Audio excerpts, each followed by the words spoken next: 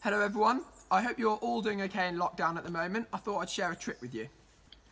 Now I've brought along some cards here, all of which have a different picture on. Can you see that? Yes.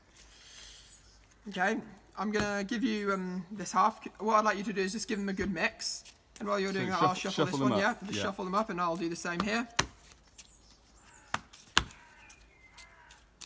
Okay. Okay, you done? Yeah. Perfect, now we'll put the cards together this time. Yeah. Just so you know I've not cheated, I'm going to give them another mix like this, mix them together. There you go, Okay. is that fair enough? Yeah.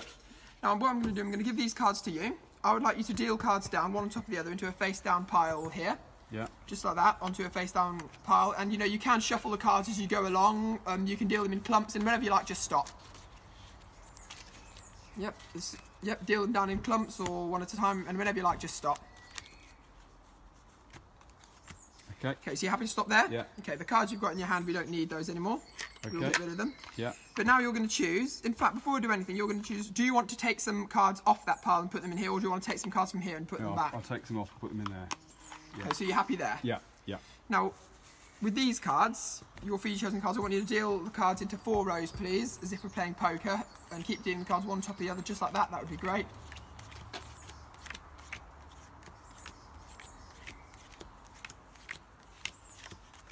Perfect. So we're going to eliminate the cards now until we have one left, but before I do that, I'm just going to introduce this wallet, and you might notice there's an envelope inside with a prediction. I'm not going to show you that just yet. Yeah.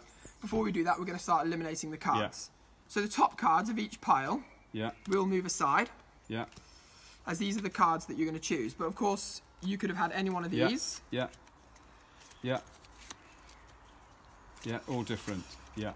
But these are the top cards of each 4 piles. Yeah. Now, can you simply point to any 2? Whichever 2 you point to, we will eliminate. The other 2 we will keep. Get rid of both of those. You sure you don't want to change your mind? Correct. Okay, you want to get rid of the house and the lips. Yes. And that means we're left with just 2. Which one do you want to keep? Which one do you want to eliminate? I'll keep that one.